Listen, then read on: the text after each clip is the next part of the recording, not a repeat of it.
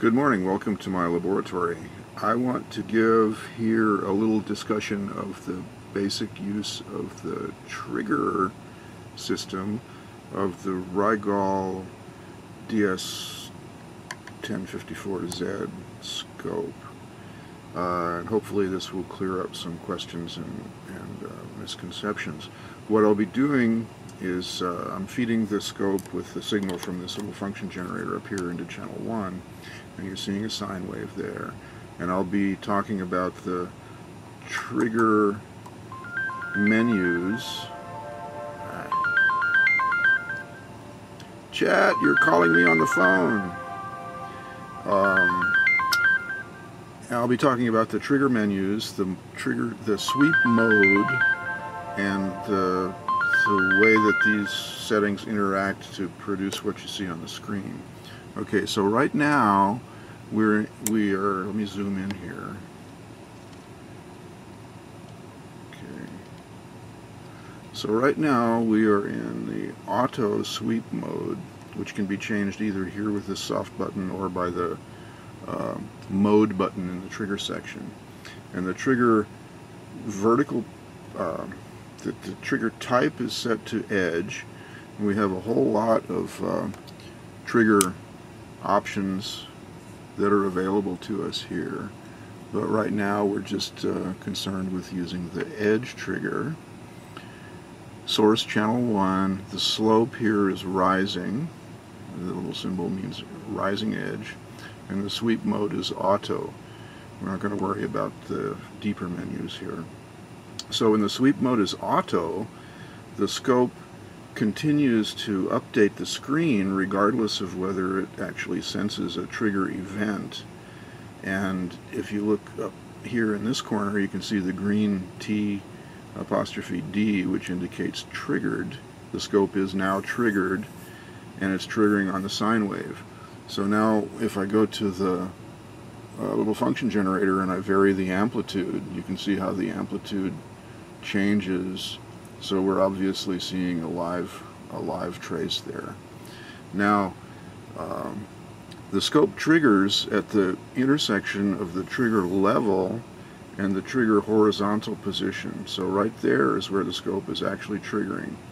So it's showing you some waveform before the triggering and some waveform after the triggering.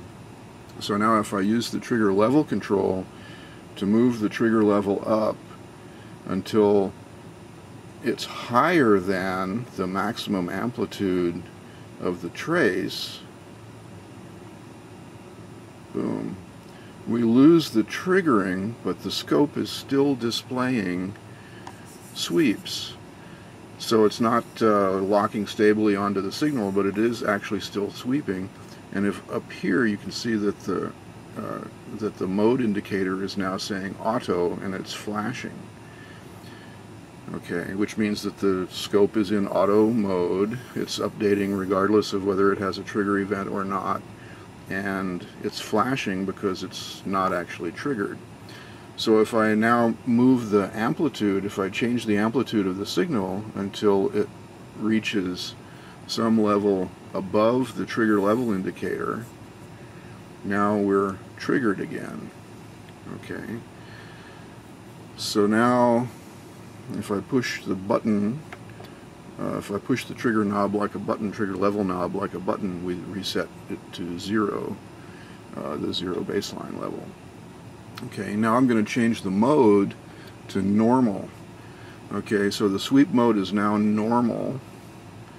We're triggered because the rising edge does exceed the trigger vertical position. But now if I raise up the trigger vertical position to above the amplitude of the signal, boom, what happens? Okay, we get the flashing weight indicator up here. The scope is not now triggering. It's showing the last recorded sweep, and it looks like the scope might be frozen. If I go up to this function generator and I change the amplitude of the input signal, nothing happens unless I actually go over the amplitude of the signal, or rather go over the amplitude of the trigger position, and then the scope is now triggering again. If I decrease the amplitude of the signal to below this level, the scope stops. It's now waiting for another triggering event. Okay, so no matter what I do now to the function generator, nothing happens unless I actually pump up the amplitude until it's over the position of that trigger indicator. If I'm below the position of that trigger indicator, the scope simply shows the last triggered sweep and stays there waiting for another trigger event. If I go to the top row of buttons and push the clear button, now there's no trace. It's waiting for a trigger event. If I increase the amplitude of the input signal until it's above here, where you have the trigger level set, now you get a trace on the screen. And it's triggered. It's a live trace. And as long as I stay above that trigger level, it continues to be live. But if I go below that trigger level, if the amplitude of the signal decreases to below this trigger level, then the scope now enters the wait mode, and it simply shows you the last triggered event, waiting for another triggering event. Okay, I hope that clears that up. Thanks for watching.